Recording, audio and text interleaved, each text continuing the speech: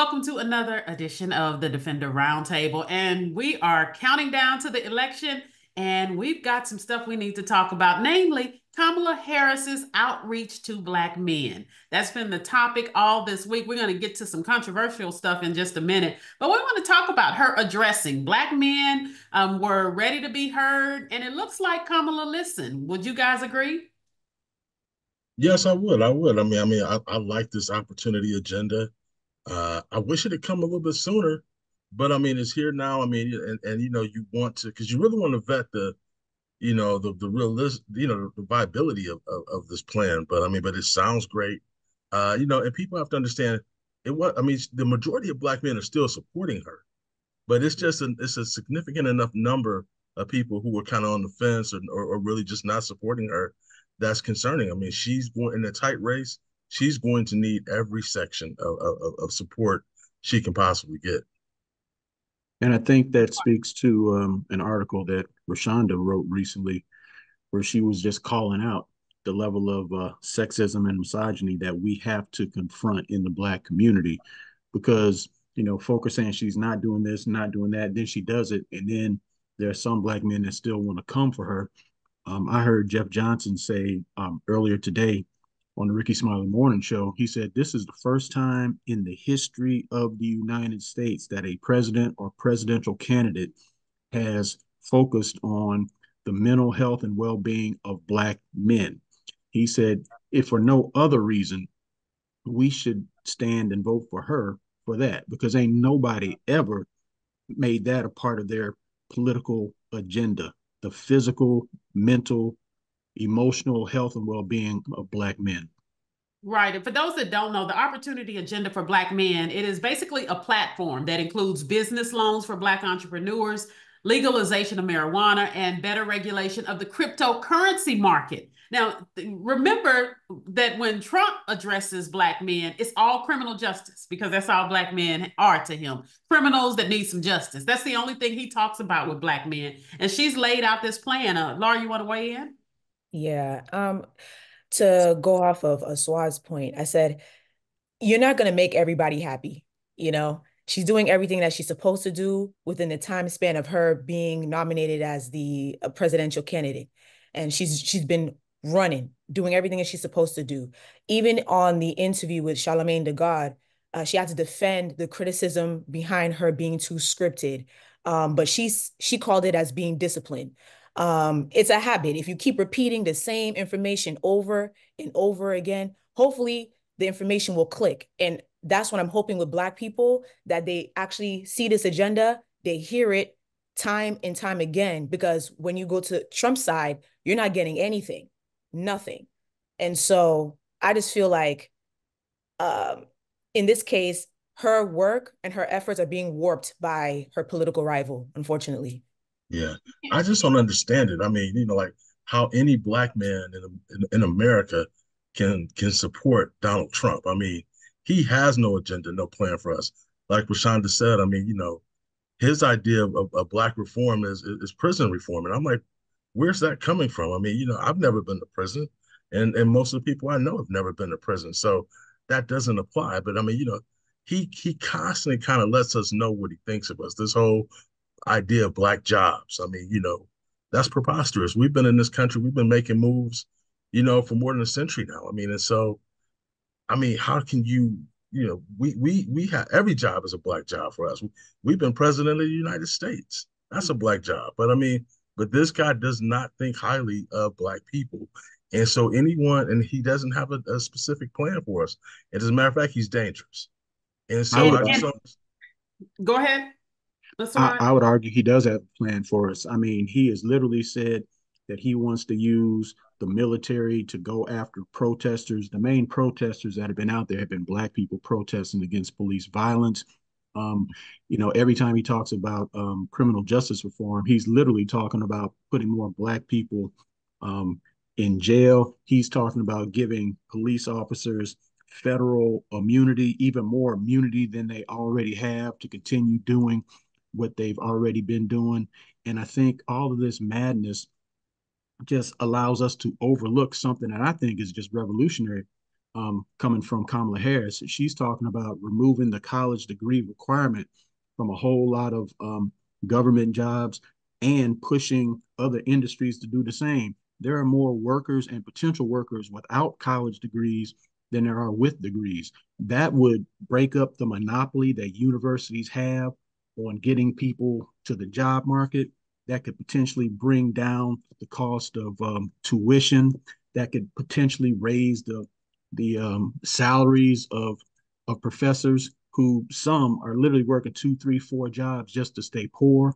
So it's revolutionary, and we're not even talking about it. And some folk are still saying that she doesn't have a plan, and I don't get it. I also think we're buying into the media hype. I think that at the end of the day, we know every single vote counts, but at the end of the day, blacks are going to do what they've been doing. I believe Harris will receive 85, 90% of the black vote. Now, we know even that 5% could make a difference in her winning or losing a critical state. But I don't think that black male support is the problem for Harris in this election. Over 60% of white men are going to vote for a convicted felon. Somewhere around 50% of white women are going to vote for an adjudicated rapist. Black men are not the problem. I understand we have to reach out, and I appreciate her opportunity agenda. I'm glad at what she's done. But the problem in this country is how the majority of white people vote. That's the force holding this country back, the majority of white people. So black people, we bear a lot on our shoulders. We're not going to bear this loss. We need to be talking to the white audiences and getting them out as well to vote common sense. You know, we know Kamala is the best thing for Black America.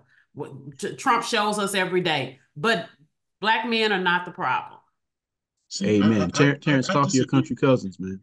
I disagree a little bit just because I mean I think in a race that you know when you look at all of the polls, I mean this is neck and neck. I mean, and so every little bit counts, and we got to take care of our own house, and that means the black vote. I mean, we know what the white people are going to do, what the majority is going to do. I mean, and we have to be able to count on that.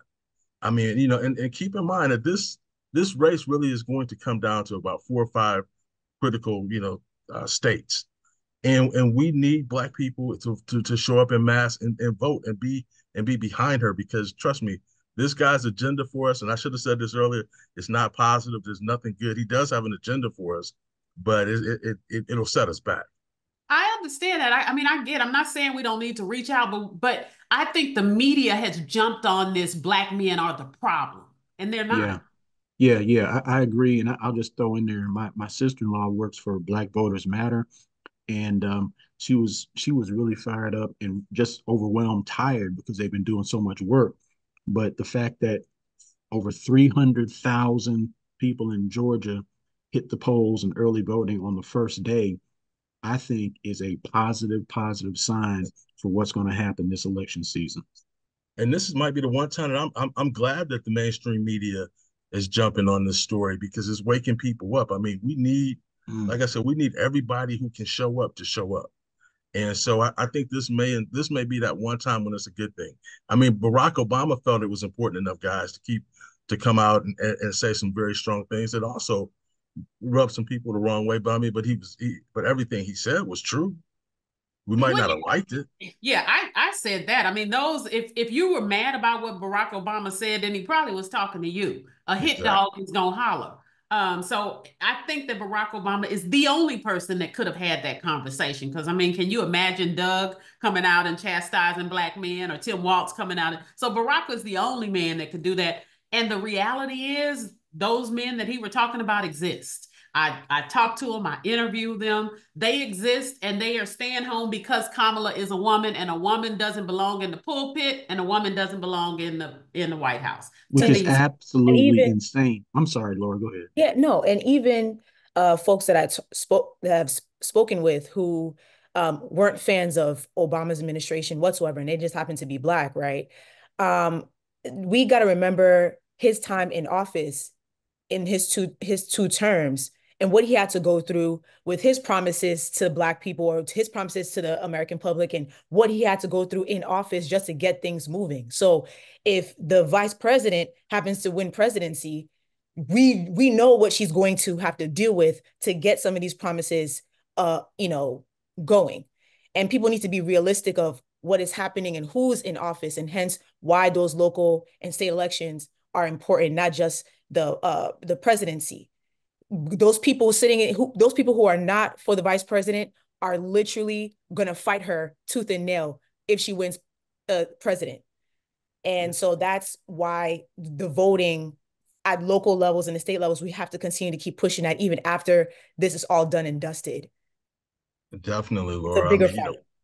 definitely, because we have to give her a workable Congress. I mean, something Yeah. that we did not give Barack in his No. second term, and as a result, he didn't get as much done as he would have liked to have gotten done. So you're right. I mean, it's so important that we flip these houses and make sure that she has a workable Congress, some people who work with her agenda.